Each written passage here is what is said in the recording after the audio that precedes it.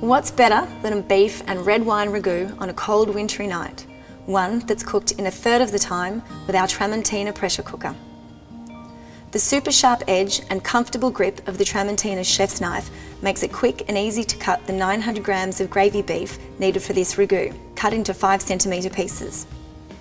Heat 2 teaspoons of olive oil in the pressure cooker over medium-high heat. Cook beef in batches for 2 to 3 minutes or until browned. Transfer to a large plate. Reduce heat to medium and add 2 teaspoons of olive oil to the pressure cooker. Add 2 trimmed and finely chopped celery sticks, 2 peeled and finely chopped carrots, 1 finely chopped brown onion and 2 cloves of crushed garlic. Cook, stirring with a wooden spoon for 3 to 4 minutes or until soft. Add a 700 ml bottle of tomato passata and a third of a cup of red wine and stir to combine.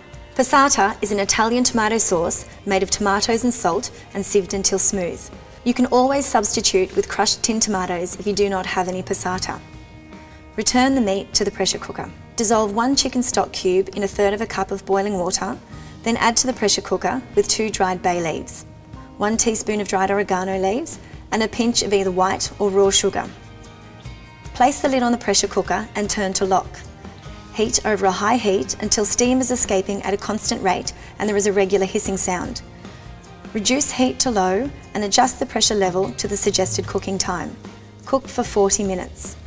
Remove the pressure cooker from heat and gradually turn the pressure regulator to decompress, allowing all of the steam to escape, and when the steam indicator is down, safely remove the lid.